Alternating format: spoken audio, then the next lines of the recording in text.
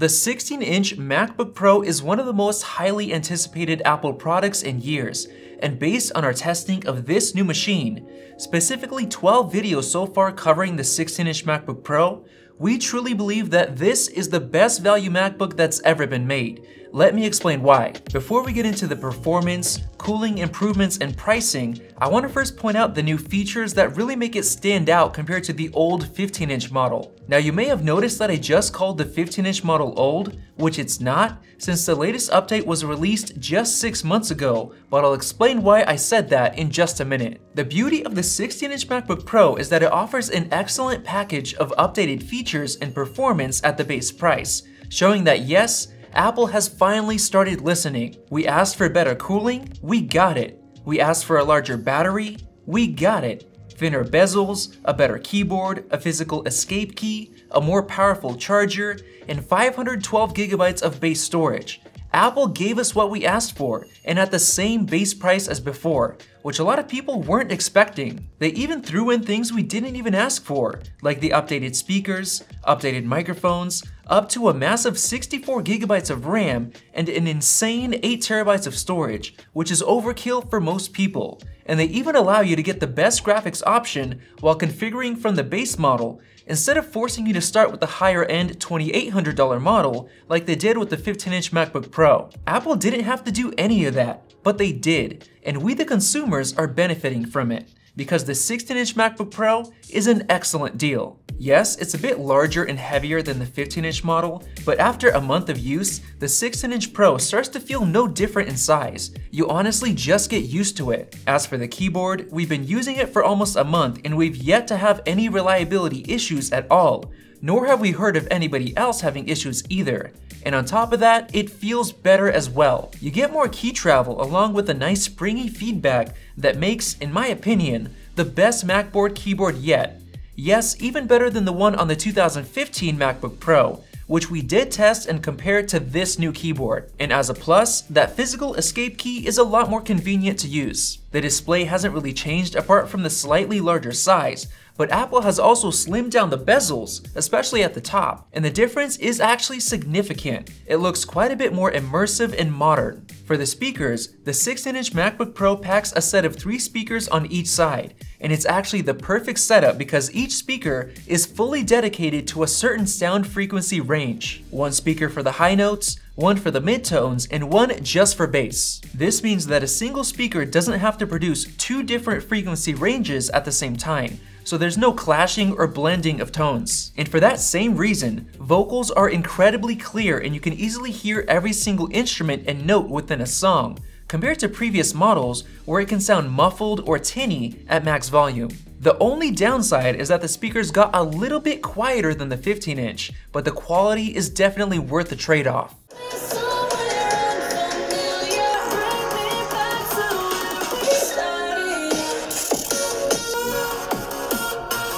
The 16-inch MacBook Pro also has upgraded microphones that Apple calls studio quality.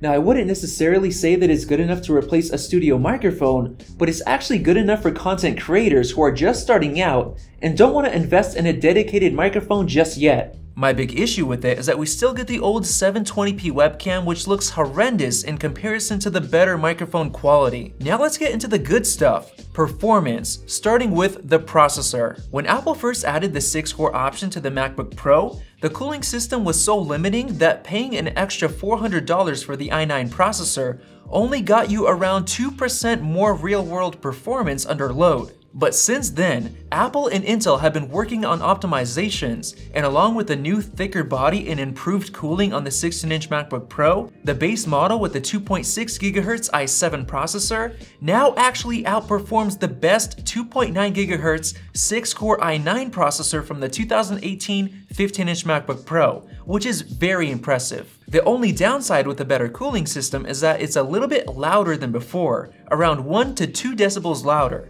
but the fan noise isn't as high-pitched as before, so it's not too bad and definitely worth the better cooling. We tested quite a few things with the base model and we found that it's fast enough for most people. For video editing, the 6-core base model was surprisingly not that much slower than the 8-core model that also came with the best graphics and 32GB of RAM for a total price of $3,500. In a couple of the tests, the better spec model did much better for mainly one reason, which I'll get into in just a second. But overall, the base model was able to handle video editing extremely well considering the price. We then tested photo editing in Lightroom and Photoshop, and the base model yet again handled them perfectly fine. Exposure and color adjustments were instant, brushes were smooth and responsive, zooming was super quick, and the spot healing brush worked instantly. Now you might be thinking, why not upgrade to the 8-core processor? Yes, the cooling has been improved, so now the 8-core can run at higher clock speeds, but so can the 6-core. Sure, you can get the 8-core if you have the extra money, but I actually think the base 6-core processor is now fast enough for most people. And that's due to one very important recent change in the software world. Graphics performance has recently been improving quicker than processor performance. So certain productivity apps like Final Cut Pro 10 and various Adobe apps like Lightroom, Photoshop, and Premiere Pro have all recently been updated to use more graphics power than ever before, therefore leaving less work for the processor to have to deal with. And what's great about the 16-inch MacBook Pro is that it packs AMD's brand new Navi 7nm graphics chips, which are a massive improvement over the previous graphics in the 15-inch MacBook Pro. Even the base graphics in the 16-inch is almost as powerful as the top-spec Vega 20 graphics option in the 15.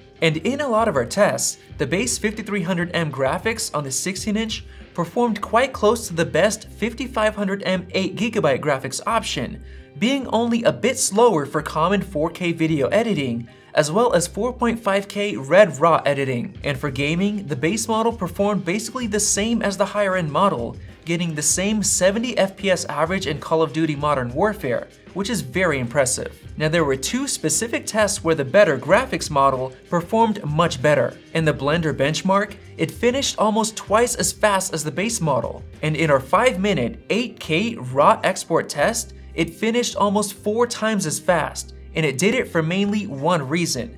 It's packing 8GB of video memory. And those specific tests were completely maxing it out.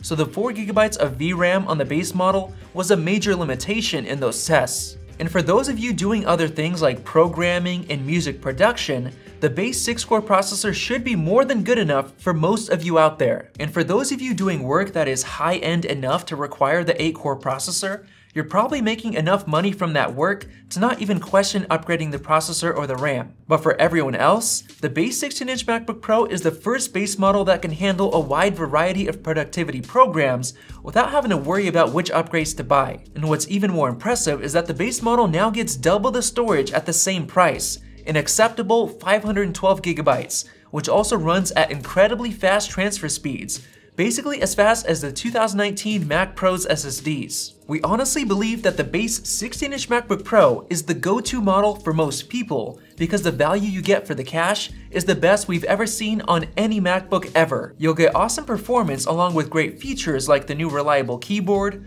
modernized 16-inch display, and best-in-class speakers. Now, as far as features we wish Apple would have included, an SD card slot would have been really nice, since it's the most common storage card used by a lot of people, but Apple chose to stick with 4 Thunderbolt 3 ports once again. We also wish it featured Face ID authentication, but due to the very thin display, it doesn't seem like we're getting that anytime soon. Now for those of you who already have a 2018 or 2019 15-inch MacBook Pro, you honestly won't see much of a difference in performance, especially if you already have Vega 20 graphics. But for everyone else, the 16-inch MacBook Pro will definitely be a big upgrade. Now with the holiday season around the corner, a lot of the 15-inch MacBook Pros are now on sale, like this high-end 2019 model that's already a whole $500 off. But while it might be tempting, there's one huge problem with it. The latest 15-inch model already seems old, even after only 1 month since the release of the 16-inch Pro,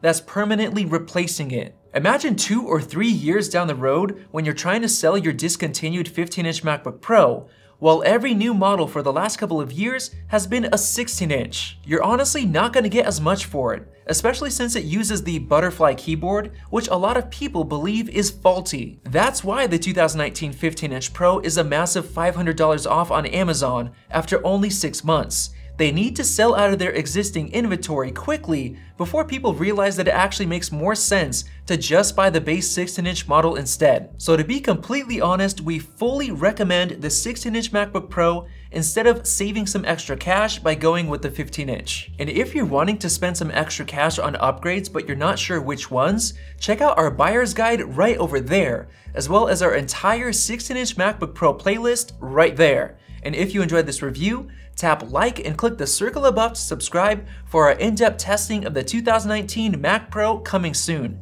Thanks for watching, and we'll see you in the next video.